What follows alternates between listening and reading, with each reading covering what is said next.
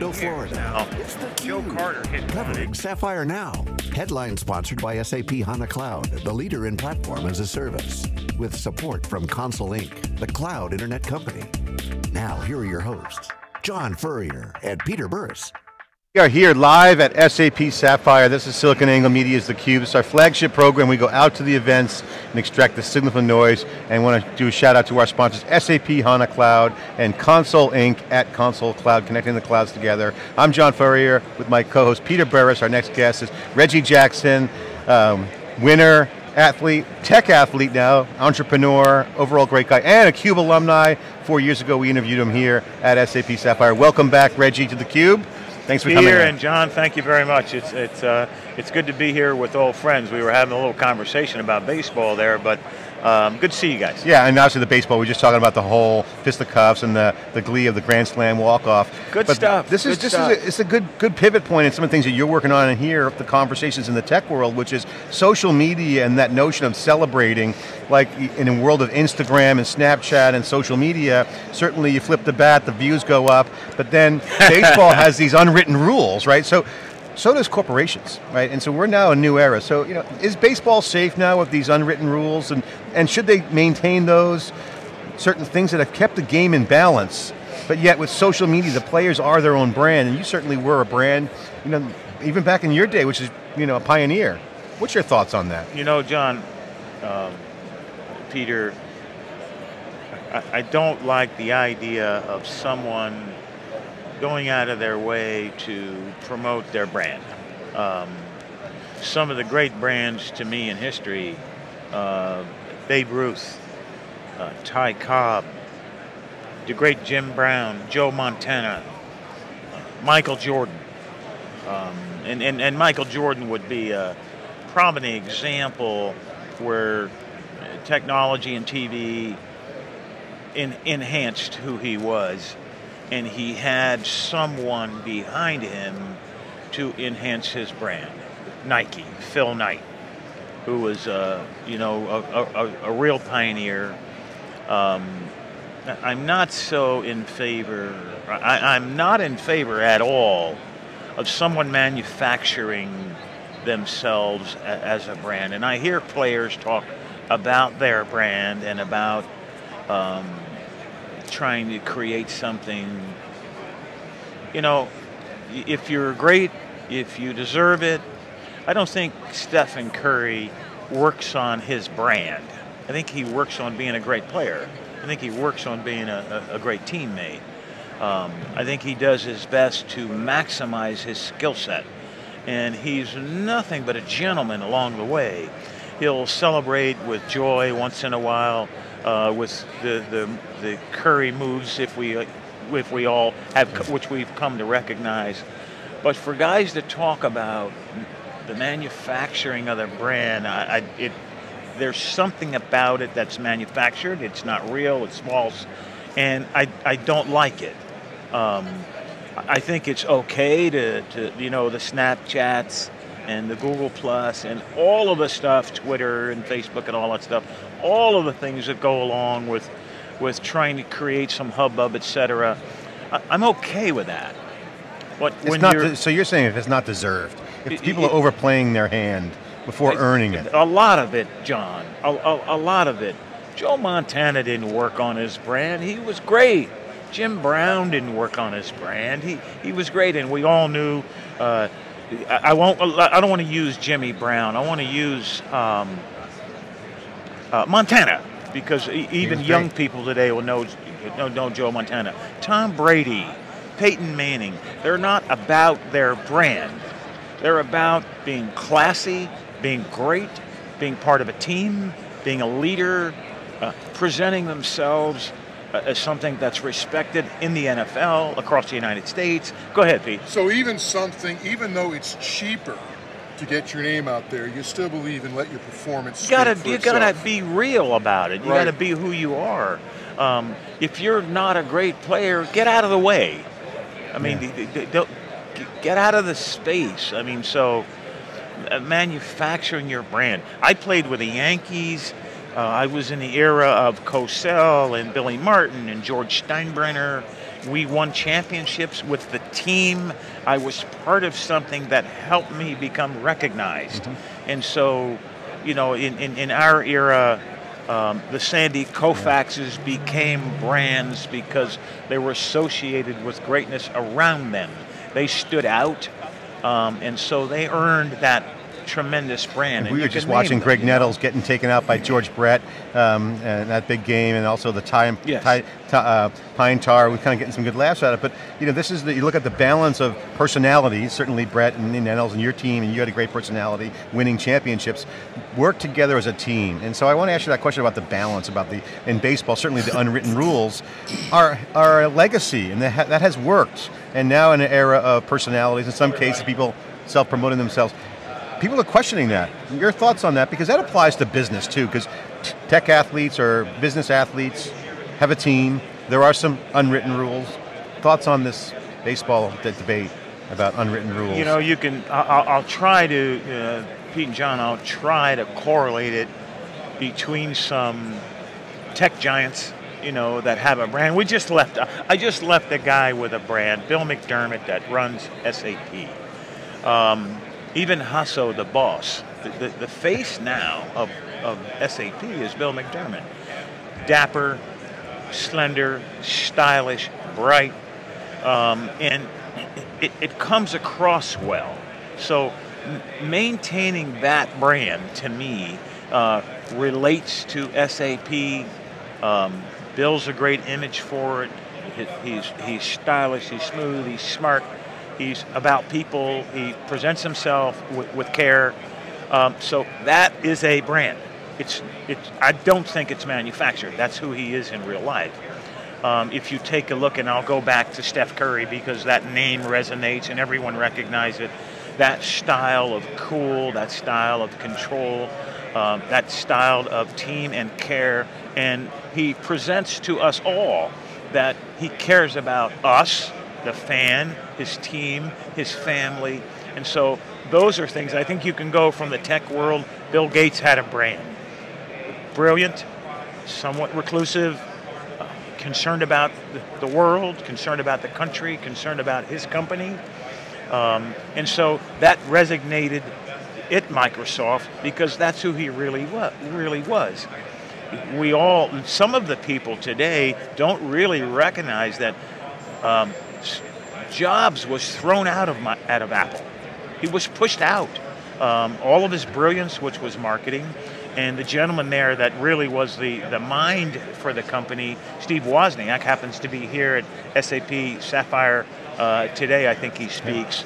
But those brands were real, not manufactured. And so in today's world, I think you can manufacture a brand and then all of a sudden it'll crumble, it'll go away in the future. But the great brands of whether it's Jackie Robinson or whether it's Jack Welch or whether it's George Steinbrenner in the Yankee brand, those brands were real, they were not manufactured. Those guys were eccentric, they were brilliant. Go ahead. And also they work hard, and I want to point out a comment you made yesterday here at the event. You were asked a question up on stage about that moment, you know, when you hit the home runs. I think we talked about it last time. I don't necessarily want to talk about the home runs, but you made a comment I'd like you to expand on and share with the audience. Because you said, I worked hard, but that day during warm-ups, you had batting practice, you made a comment that you were in the zone. So working hard and being great is it leads up to that, but also in the moment, because that's a theme these days, in the moment. Being ready and prepared. Share your thoughts on what you meant by you had a great batting practice and you just felt it. You know, I'm going to take it to what you think of what you say as in the moment. I remember when I was talking about it yesterday, which you referenced to, when I had such a fantastic batting practice, I walked by a couple of sports writers in that era, a really well-known guys, Dave Anderson, New York Times. I can't think of his name right now, but it'll come to me, of the Daily News. And it was like, hey man. You were rocking it out there. I kind of hope I didn't leave it out here. You know, that was in the moment, and at the same time. I mean, you were crushing it. I mean, when the game started, I got back in that moment. I got back in what was live, what was now, you know, what was going on. So, certainly, I think our world now, with the instant gratification of sending out a message or tweeting to someone or whatever, certainly in the moment is about what our youth is and who we are today as a country, as a universe. But you didn't make that up. You worked hard, but you pulled it together in the moment. I'll comment with that is, I went and did something with ESPN earlier this year in San Francisco, in Oakland, with Stephen Curry. They said, Reggie, we want you to come up and watch his practice, his pregame. And it was very similar to your batting practice where people come out and watch, etc. And so I was looking forward to it, and I like to go to the games about an hour and a half or 2 hours early so I can see warm up and see some of the guys and say hello. And I got a chance to watch Steph Curry. And I know his dad. It happened to be the first time I went this year. The dad, Carolina, the Panthers were in town, okay? And not the Panthers, come on, help me. The Wizards? No, the Carolina Panthers. Oh, the Carolina Hornets. Hornets. Were there. And I know his dad, Del Curry, okay? And we talked a little bit, but then Steph came out and I watched him, and I watched the dribbling exhibition. I watched the going between the legs and the behind the back and the fancy passing, etc. And I watched the shots, the high arcing threes, the normal trajectory threes, the high shots off the backboard and things like that he did, the left-handed shots, the right-handed shots. And the guy asked me what I thought of the show. And I said, well, it's a cool show, but I'm going to see all that tonight. In me watching him, the behind the backs, the between the legs, the passes, the high arcing shots from three, the high arcing touches off the glass, he does all that. He brought it into the game. Yeah, I said, so it's not a show, but that's his game. Yeah. So, Reggie, you did an interesting promotion, Reggie's Garage, where you bought a virtual reality camera and you created a really nice show of your garage and demonstrating your love of cards, 360. Talk a little bit about that, and then if you get a second, imagine what baseball is going to be like as that technology becomes available, and how some of the conversation that we're having about authenticity, the fan coming into the game experience is going to change baseball. But start with the garage and how that went, and then how you think that's going to translate into baseball. If you've got any thoughts on that. In the technology that was used, certainly I enjoyed it. While I was doing it, I noticed where the cameras were in different spots. There was one on the floor of my car. There was one in the back seat. And then there was someone following us as closely as they could, but you could see everything. You could see the shifting, you could see my feet. It was like you were with me. When we did the 360 inside the garage as well, you could listen to me, and then you could use your finger and spin around, and they had these special headset and special glasses that you could look around just with your headset on and see all around the room, behind you, in front of you. And so it's an experience that I think is going to become part of who we are as a nation, who we are as a people watching television, that you're going to really feel like you're in the room. I think it's going to be exciting, and I think it's going to be fun. And when you're talking about products, when you're talking about my website, if you will, with the focus on automotive parts, where a guy can go in and shop and get any part he wants for a vehicle, you really can build a complete car from my website. You can buy a frame, you can buy body parts, you can buy a horn, an engine, brakes, tires, grills, turn signals, the whole 9 yards.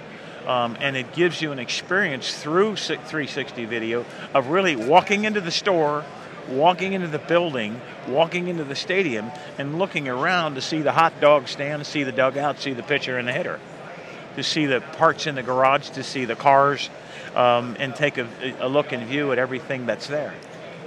How are players going to react to having the fans virtually right there with them?